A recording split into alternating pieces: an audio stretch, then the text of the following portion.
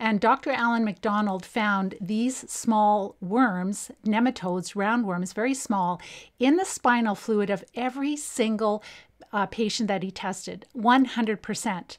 So we are doing a series on these filarial worms because this is such a huge discovery. And I've shared in the other series why. Number one, he found the presence of these filarial worms in the spinal fluid and the brains of every single MS patient that he studied. Number two, when these worms are present in the central nervous system of domestic animals, they have symptoms identical to multiple sclerosis and other chronic diseases, other neurological diseases. Number three, we have had a lot of students in the Live Disease-Free Academy, and the treatments that are working well to treat those filarial worms are some of the leading treatments that are really helping people to recover. So those are just three really important reasons why we need to study this topic and why we have to understand what these parasites are. And that's what we did in the first few parts. So part one was talking about just the link and the presence of these small worms in the central nervous system of MS and other chronic diseases, neurological diseases. Part two, we looked at what they are. Part three, we looked at so for part three, let's see, animal studies. That's what it was. Sorry, I just went blank there for a minute. So it was animal studies. And that's really important because in animal studies, very often scientists and researchers, when they study animals and they study diseases in animals, then later on, years later, they discover similar diseases in humans. So that's how we have figured out certain diseases in humans by studying diseases in animals. So we looked at, last week I talked about different studies where they're finding these filarial worms in sheep and horses, even camels, I believe in buffalo, cows, cattle, goats, different animals, like I think dogs and cats also. And when these animals have these filarial worms in their central nervous system, what kind of symptoms do they have? They have all the symptoms similar to MS. So they will have extreme fatigue. They will have weakness in limbs. They will have numbness, spasticity, balance issues, paralysis. It's shocking, the similarities.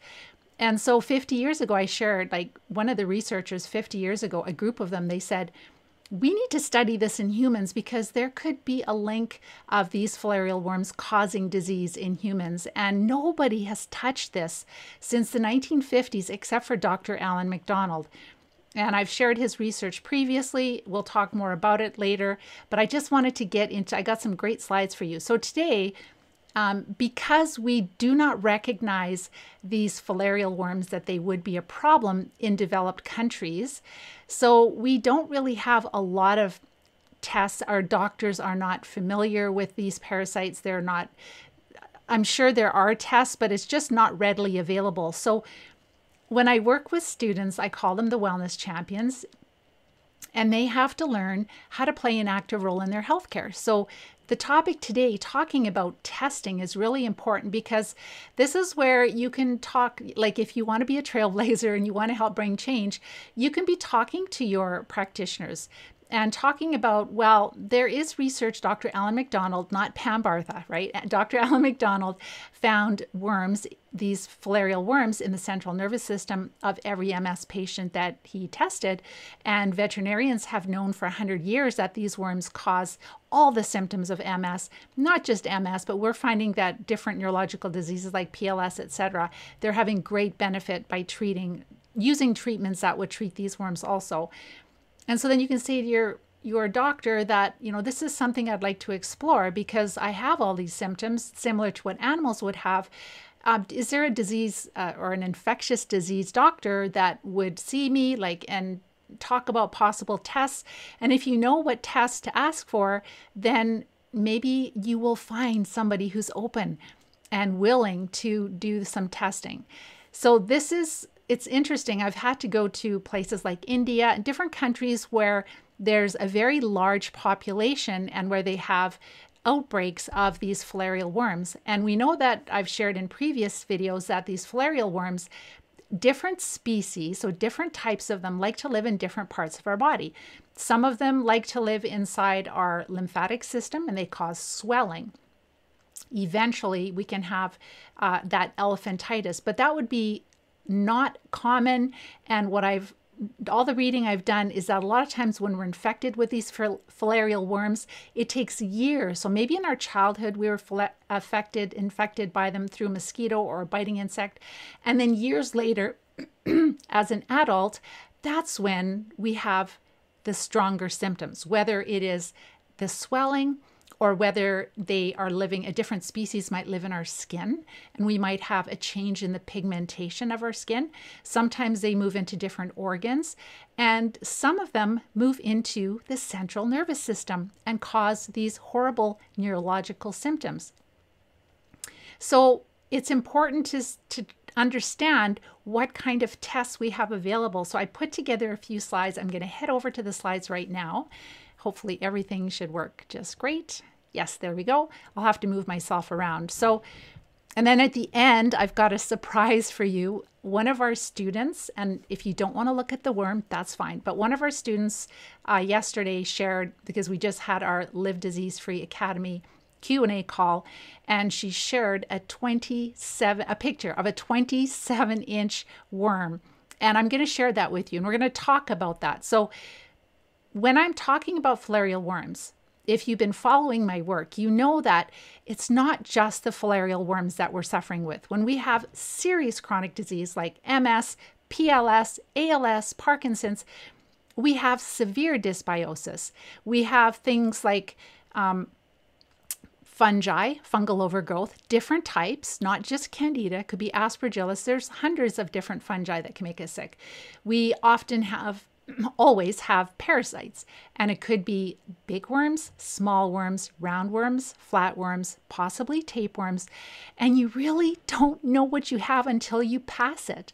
And that's with this student, and you'll be just shocked what came out of her. And she had an immediate 25% improvement in her symptoms, and I'll share all of that later.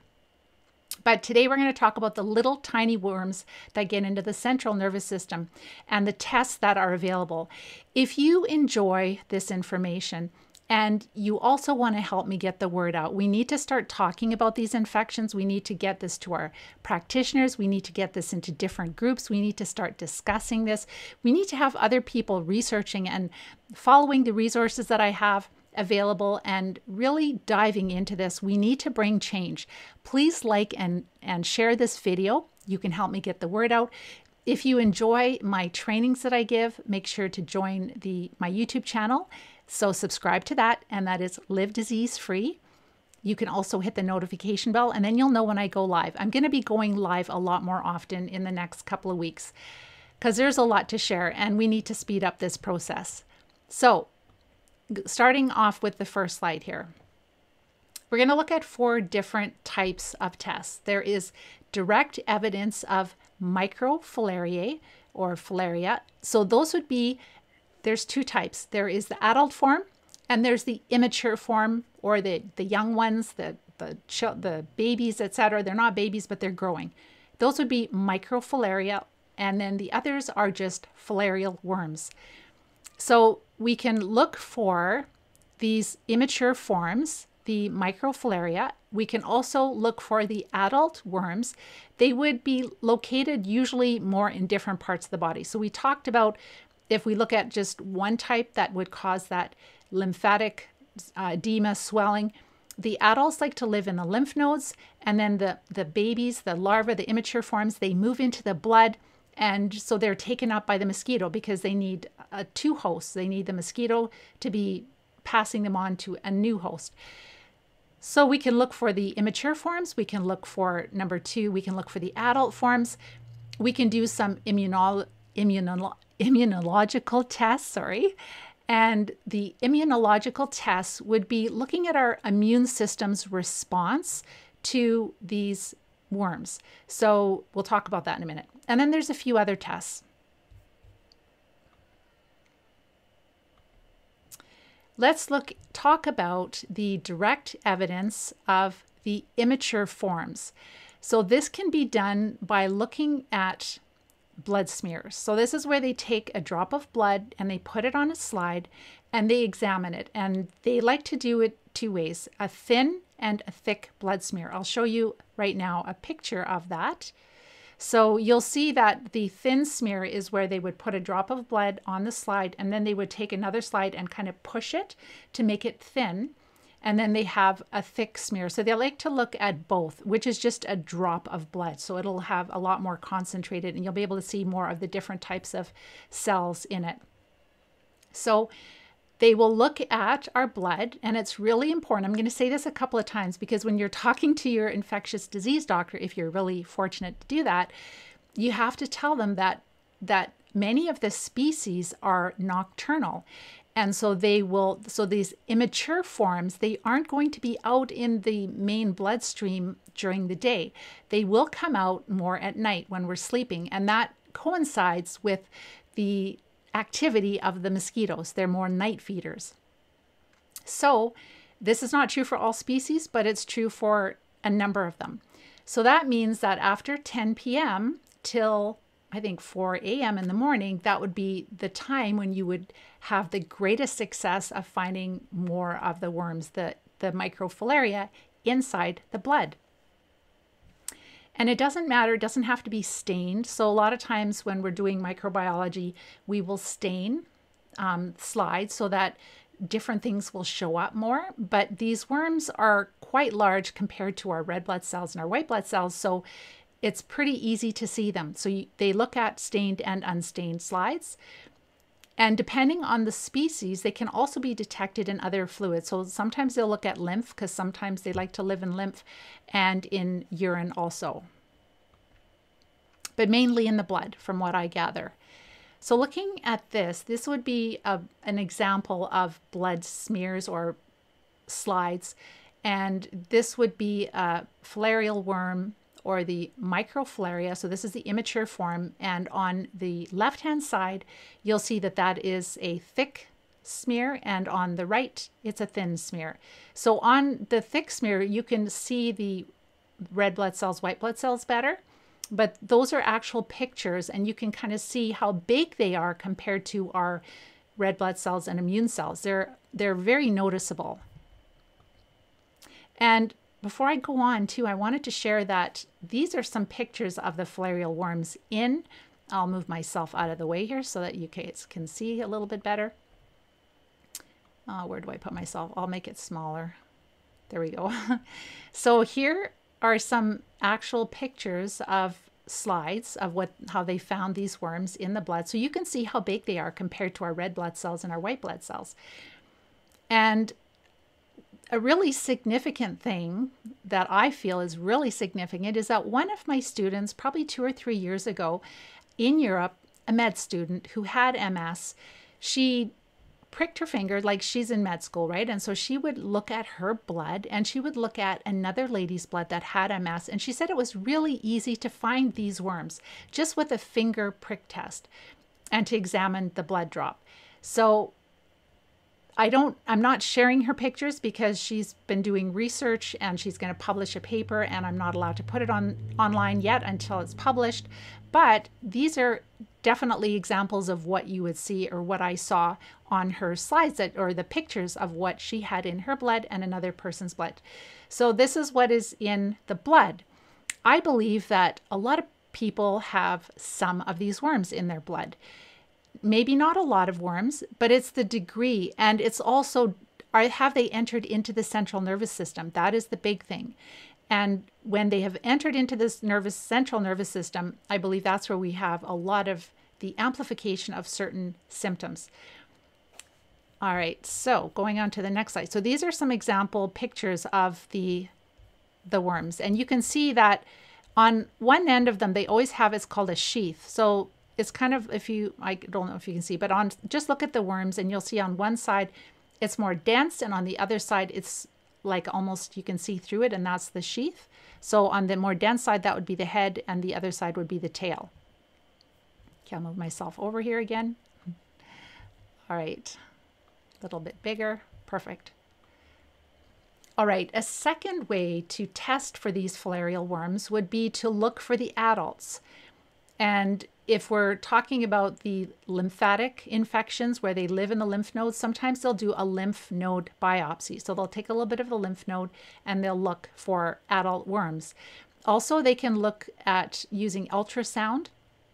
So they will look for, and they were talking about even in the kidneys, in the renal area, and also just abnormalities in the lymph flow or the lymph fluid. So with the ultrasound test. So those are two different ways that they will look at adult, or look for the adult, detect adult worms.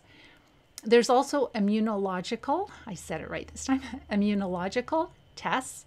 And that would be looking for filarial worm antigens. So we know that all these different microbes that get into our body, especially the pathogenic ones, well, they all carry antigens. So it could be proteins, it could be carbohydrates, different things on their cell surface, or maybe they die and they release things. So antigen is something that's foreign in our body, and our immune system will recognize that as the enemy. So if it's present, if antigens are present, our immune system will detect it.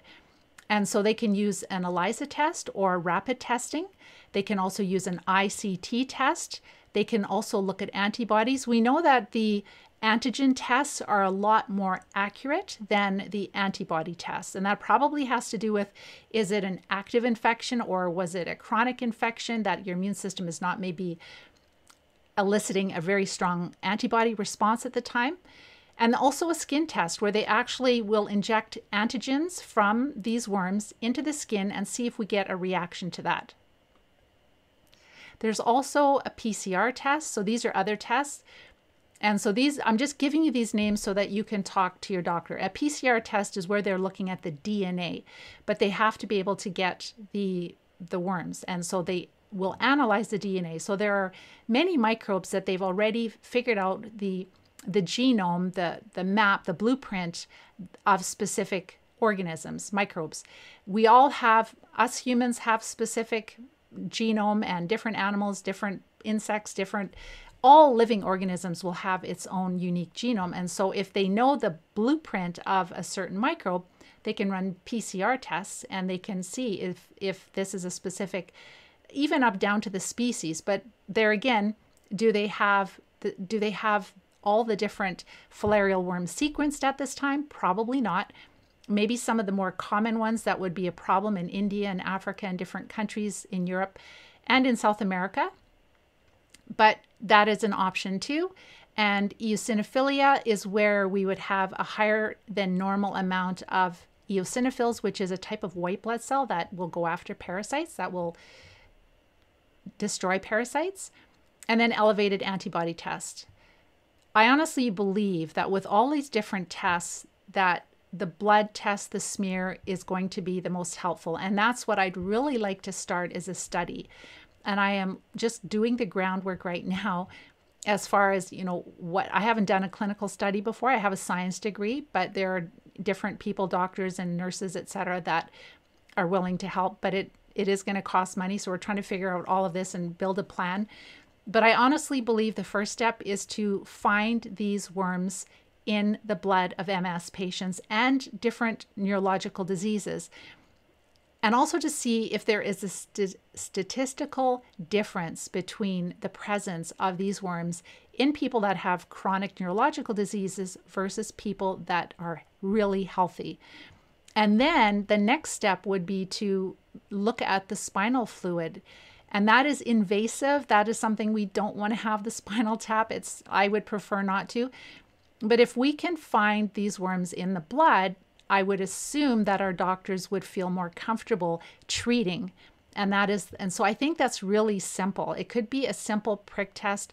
Oh, and I wanted to mention too, on this slide here, the importance again of doing the testing at night, where the worms, they will come out of the little capillary vessels and they will go, the capillaries, and they'll go into the bigger blood vessels, and that they're easier to detect then.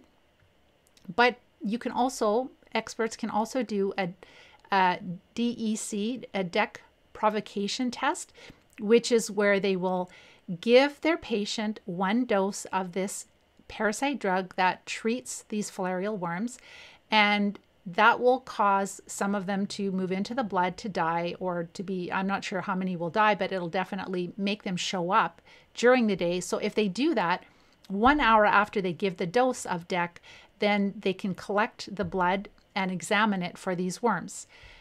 So that is another promising thing. So if our doctors don't want to test us after 10 o'clock at night, they probably don't, they could simply do this. So that's another great option. All right, so now what I'd like to do is show you this worm picture. So if you guys have any questions about what I shared, about the different tests available, go ahead and type your questions in the question box. Right now, I'd like to share with you, because if you follow my work, you know that multiple sclerosis and all serious chronic diseases are caused by severe dysbiosis. Our students have passed many, many very big worms, and then all the way down to these tiny filarial worms.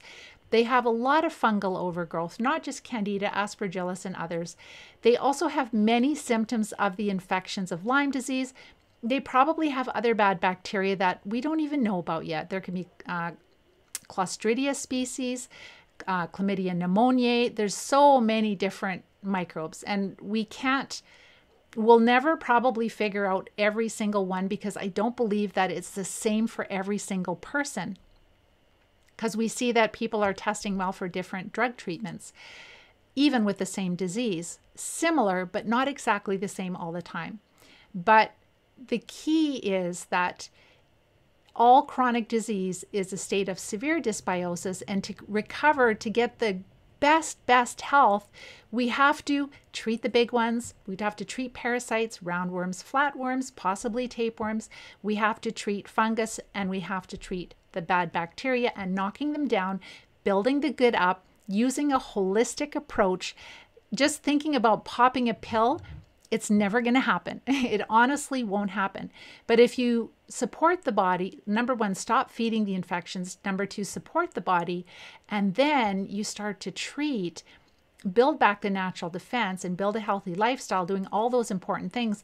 That's where the magic happens. That is where we have people getting their life back, where they had no idea that it was possible. And what's so exciting is that there is so much recovery that we can have that we didn't know was possible. Our Wellness Champion students are showing that. All right, so I'm going to go to a worm picture. So this helps you to see. So we were talking about tiny little filarial worms, and now I'm going to show you a 27-inch parasite that one of our students just passed a couple of days ago. And I'll share with you the symptom improvements that she had also. I just got to find her symptom improvements. I think it's right there. Yes, awesome.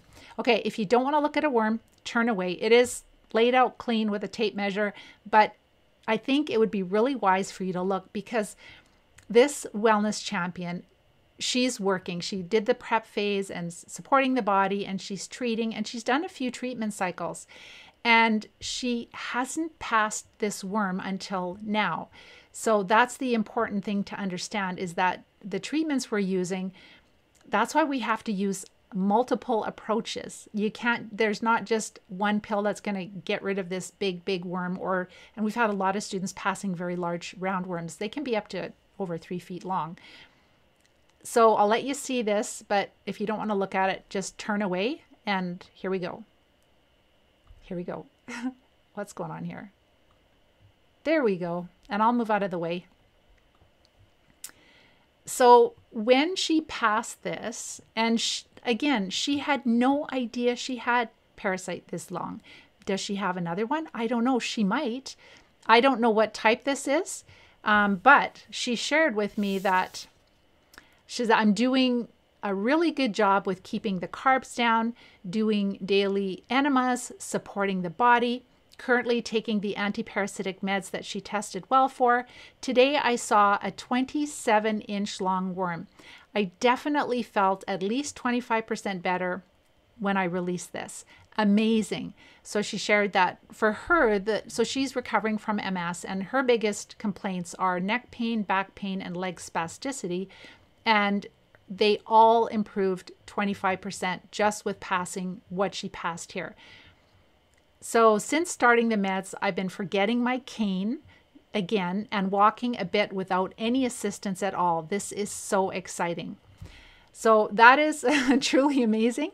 I never in a million years thought I'd ever be doing this kind of work, but it is super exciting. And I've passed a lot of parasites myself. I have not passed a longworm like this. Maybe I still have one. I don't know, but I don't have chronic disease right now, but I've passed definitely roundworms, I think up to at least 10 inches long. And in the past, when I started treating, when I learned about all these parasite drugs, and also I believe that they are intestinal flukes. A lot of our students have these flatworms. They're about 3 inches long and they're translucent and flat and probably about a centimeter wide at least. So we're seeing all these different parasites. I have hundreds and hundreds of pictures of these worms. So enough of that. I'm going to go, if you guys don't want to look at that. Here we go. So I'm going to see if you guys have any questions for me. I hope you guys had a wonderful Thanksgiving holiday. Hello, Aurora. Hi, Tracy. Hi, Maureen. Hi, Dominica. Hi, Sean. Hi, Debbie. Hi, Maureen. Hi, Ronnie. Hi, Debbie. Yeah, some of you I know have passed some pretty good worms that are listening right now that are wellness champions. I've seen them. So you remember seeing a video by Doctor who did an autopsy on multiple sclerosis, and he found some sort of microscopic organism in their brains and spinal fluid. I am so sorry that your brother died a year ago from PPM, so primary progressive multiple sclerosis. I'm really sorry to hear that. It probably was I'm pretty sure it would have been Dr. McDonald, because that's the only one that I know has found the filarial worms in every single MS patient that he examined, every single one in the spinal fluid, especially in the spinal fluid, but also in the brain. So it probably was him.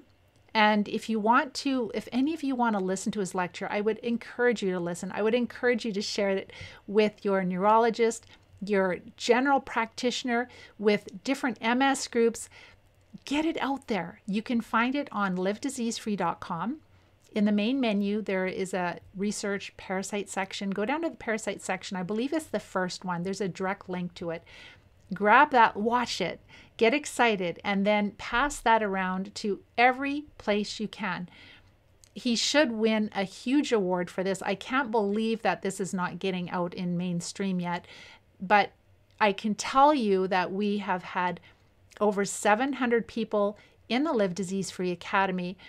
And since we've learned that in the past 2 years or so, the vast majority of people with MS, they test really well for the drug treatments that treat these filarial worms. And we're going to talk about that next week. We're going to talk about treatments. So, and I'm really sorry that your brother died of MS. That's why I'm doing this work, is I pray that we can get this information out and we can have people treating the cause and getting their life back. Where do these worms come from? If you watch some of the previous in this series, there is a several part. Again, what are these worms would have been 2 weeks ago. And the gist of it is that we're getting them through biting insects. So mosquitoes really would be the main vector for a lot of them. But it could be other biting insects, but for sure mosquitoes. Awful. It's amazing that a mosquito can give us a worm parasite, but they pass the immature forms, the small ones. And Dominica, what causes dysbiosis? That's a really great question. So for the vast majority of my students, there was a time in their life when they were on antibiotics. Sometimes it's just 2 or 3 times. Sometimes for like myself, I was on antibiotics for acne. I was taking them for months. And when we take antibiotics, especially the broad spectrum, I took tetracycline, which is a very broad spectrum. It really devastates our good microbes. So in our intestines, and if you haven't watched my masterclass training, I teach a lot about that, how we normally have a healthy ecosystem in our digestive tract. When we go on antibiotics, it wipes out the bad bacteria that might give us the sore throat or the bronchitis, etc., but it also devastates our good microbes. So it wipes away a lot of our natural defense. And then we are susceptible to whatever parasites we pick up in our environment. So maybe there's parasites on food that's coming in from another country. Maybe we're eating in a restaurant and the person who is preparing our food didn't wash their hands and they're passing something to us. Or maybe it's coming in from produce that wasn't washed. Sometimes from our animals, for sure. I grew up on a farm. We had lots of animals, still love animals, have a dog, etc. We had everything. We had pigs, dogs, horses, cats, everything, every animal, and bunnies. So they're in our dirt. Maybe we love to garden. And so we can get these parasites from the dirt, right? They're everywhere. We cannot avoid parasites. We have been told incorrectly that parasites are not a problem. They're not around, they're not in places that are advanced or developed countries. They're only present in the underdeveloped countries, and nothing could be further from the truth. They're everywhere. Yes, we do attempt to municipally treat our water, so we're not drinking raw water out of rivers, etc. But there are times when our chlorinators don't work, and we are. I know that for a fact. I'm almost 60 years old, and I've lived in many different places in Canada. And there are times when sometimes the water chlorinator doesn't work and everybody's like, oh, I've got a stomach ache in the house. What's going on? So we can't help but just be exposed to them. It's part of life. And if we have a really strong, healthy ecosystem, healthy microbes, then we have this barrier that really discourages the bad parasites from becoming established in our body. But because a lot of us have been on too many antibiotics and other medications that really devastate our natural defense, we're a sitting duck, and whatever we're exposed to, those bad fungi, bacteria, parasites, they can start to grow in our intestines, and in time they work their way into our bloodstream. They move into different organs, into tissue, into our central nervous system. Again, with these filarial worms, they're saying that usually people are infected when they're children, and it's not until later on in life that they start to see the problems of the swelling, right? And other symptoms, the skin issues, the organ issues, the central nervous system issues. And that is really important to understand. It's not like we just got a mosquito bite, we got the parasite, and we have a neurological disease. It takes years for these infections to, number one, and life to wear down our immune system to the point where they become too populated, and then we start to have immune dysfunction. We start to have a lot of inflammation. That's the war zone where our immune system is fighting these infections, and that's the process. So in the Live Disease Free Academy, and the system, what we're doing is we're helping our students to, number one, stop feeding the bad microbes, parasites, fungi, and bacteria, and to feed the body, but not feed the infections. We can't starve them to death, but we can definitely make their life miserable. Then we also focus on supporting the body because they've been sick for a long time. So doing a lot of things to build up their body. That can happen in 3 weeks. So within 3 to 6 weeks, our students are ready to start treating. And then we help them to build a game plan. So we have a lot of experience in how to get testing and how to get access to the treatments with practitioners, etc., and what is safe. We have to know this because even when we find a practitioner that will work with us, usually they are not very experienced with these treatments. So you want to know how to use them safely while you're working with your doctor, how to pay attention to avoid Herxheimer reactions, and that's what we help our students to do. And we have lots of wonderful successes on my masterclass training, but also on our website, Live Disease Free, and also on YouTube, Live Disease Free, if you want to hear these inspiring stories of people getting their health and their life back from incurable diseases. And they're not. They're just caused by infections. And a lot of it is parasites, and we didn't know that. We did not know that years ago. Hi, Mary Beth. Yes, they definitely will. You just had brain surgery, so you definitely have to follow all the steps, and you just have to make sure to get extra rest right now. That's really, really important, but you definitely will. And as I mentioned, my mom had brain surgery, and she followed even just the eating plan. She didn't have chronic disease. She had a non-malignant tumor, and luckily it was on the outside of her brain, and they were able to open up her skull and take it out. But she followed this eating plan, the Live Disease Free eating plan. And she recovered so much more quickly. So make sure to check that out on YouTube. There's a playlist we have for the eating plan. And like she was the doctor's star patient because I think she was out of the hospital in 2 days from that brain surgery. And it's not a spring chicken. So amazing. It's really, really helpful. Yes, you definitely will. And you wanted to ask a question which might reveal whether your mother has parasites. Yes, definitely. All these symptoms are caused as we get older and older. The burden of parasites becomes greater in our body. And really, by the time we die, it's really our body is shutting down because we have too many of the bad microbes in our body. So the more that we can learn about managing the microbes to keep the bad ones down and the good ones up, the longer we live and the better quality of life that we will have. So she is 93 years old and she is using a cane, maybe a walker, maybe a wheelchair. She feels like she needs that. If she went through this process, she'll feel a lot younger. I can guarantee you that there's no question in my mind. All right, see if there's any other questions.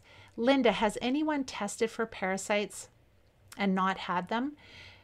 There has not been a single student that I've worked with that has chronic disease that does not have parasites.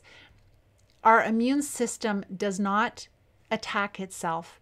When we have chronic disease, it is because we have infections. Parasites are not just worms. Parasites are anything that lives in us. They're freeloaders. They're eating our nutrients.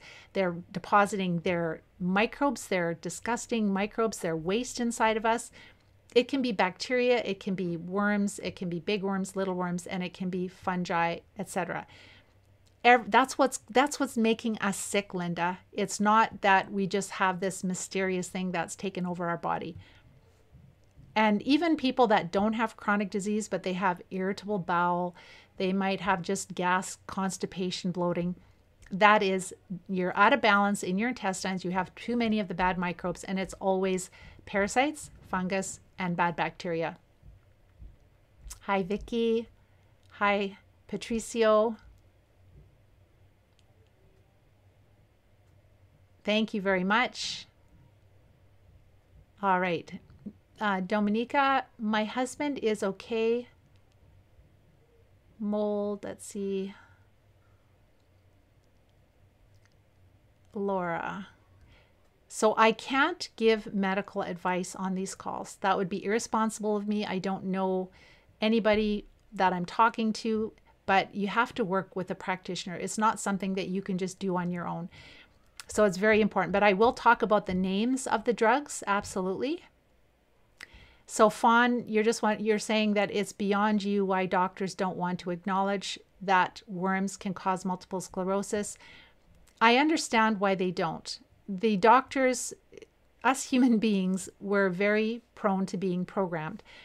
When we go to school for 10 years and we're told we're the experts, there is nothing people can do, the drugs, the MS drugs are the only answer, you start to believe it, right? And you start to believe that you are the expert. This is the only way. This is your whole world. You're in this bubble.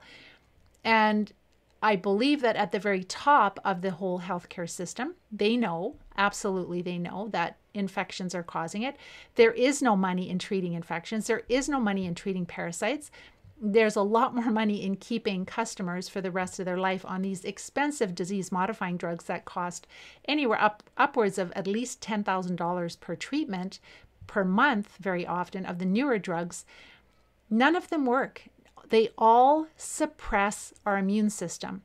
Our immune system is not the problem. Our students, when you treat the infections, your immune system just works normal. You've decreased the enemy. The war is not out of control anymore, and your immune system is able to function properly again. So the excessive inflammation is just an unfair fight. It's an overwhelmed immune system, which there's many ways that these microbes cause immune dysfunction. And the sad reality, Fawn, is that there is such a control from the top down on social media and in our news and with our healthcare professionals to keep this information from the public, because we would be able to just cure people of different things with treating the cause, especially early on. We have students that before diagnosis, maybe they have a number of MS symptoms or neurological symptoms. They believe they have MS. They're trying to get a diagnosis, which can take a long time. Or maybe they were just diagnosed within the first year or 2 or 3, and they find the Live Disease Free Academy and they go to work and they start treating. Within 3 months, some of them are symptom free within 3 months. They still have to treat longer because there's hundreds of eggs and immature forms and biofilm, etc. But it's so simple compared to when we've had it for years and years. So we're going to talk a lot more about treatment, and I've been learning some things too that really help, because some of the drugs will treat the immature forms but not the adult forms. So we could be killing off the immature forms, but then the adult forms can keep making babies and keep infecting us.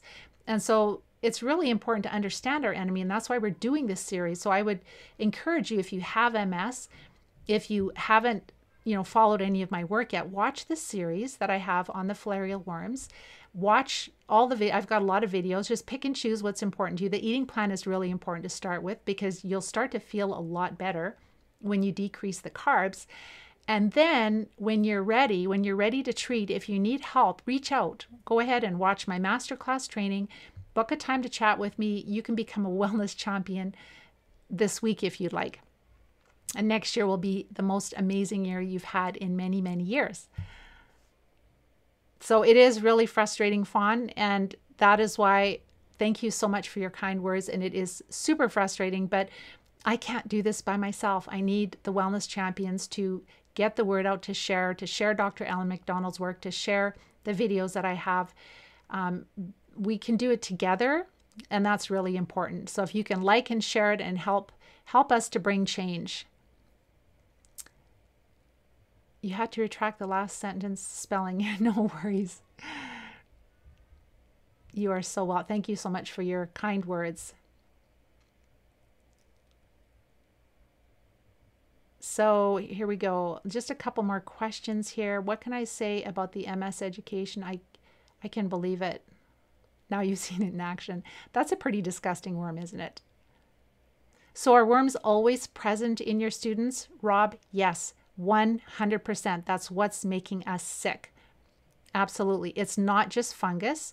So I know when I was first diagnosed with MS, and I never shared, if you're brand new, some of you might be brand new finding me for the first time. I was diagnosed with MS over 30 years ago. And back in that day, I learned about Candida and of course parasites, but we really didn't know what we were dealing with. And so Candida was really the focus. And of course I went to different integrated practitioners, and they used herbs for parasites, but I never cleared the parasites. I know I still had, even though I didn't have the MS symptoms, I still had dysbiosis in my gut. Just had to really be strict with what I ate, etc., following the plan. And I still do, because of longevity. Like it gives me energy. It makes me feel good. I love eating this way. But I can tell you that learning how to treat parasites has really, really opened my eyes, even what came out of me when I wasn't even sick with MS anymore. So I was able to get enough of the smaller parasites down, and fungus, etc., with what I did, but still needed to go farther to treat these parasites better. So this is something that all of us should do at least once a year or twice a year. Not even just sick people, but once our wellness champions get well, they deworm themselves at least once a year so that they never end up with a parasitic infestation again.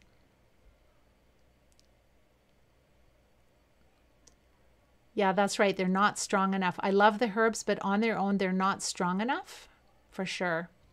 Crystal, are they in your blood and brain already, and cleansing colon, it's not enough? You're absolutely right, Crystal. So in order to, if you don't have any neurological symptoms, and maybe you just had, let's say, irritable bowel, maybe celiac, something like that, gas, bloating, constipation, eating the wrong foods bothers you, but you don't have the the numbness, the paralysis, the spasticity, the drop foot, extreme debilitating fatigue, balance issues, all those things. If you don't have them and you just have more gut issues, you can start with the herbs. You can start with diet and herbs. But we still found, like myself, like not having MS, that until I used, and again, the drugs that we're using safe doses, but by themselves, they're not just getting the worms all out of your body. And so that's why we're using a strategic approach where we're using herbs, parasite drugs, oxidizing agents, but we're also doing a prep phase before. So we're really reducing the food to them. People are feeling a lot better before they start to treat and supporting the body. And then we use multiple treatments like layering. And that's how this student passed that 27-inch worm.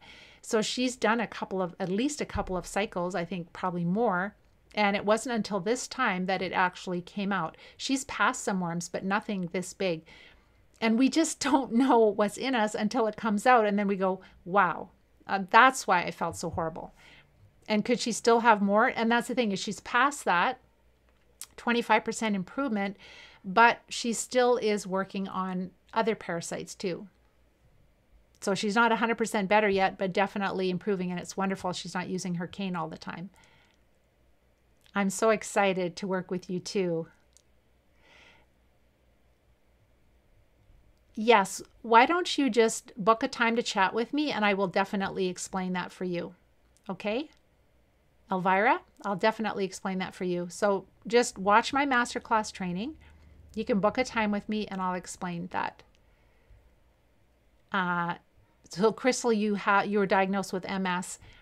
You look like a beautiful young lady, and I would really hope that you would look into this and that you would treat these infections, because you can get back to living an absolutely normal life and better than normal, because you've had, just like I said with the filarial worms, usually we've had them for years and we've had dysbiosis for years. It just gets to a point where we step into chronic disease.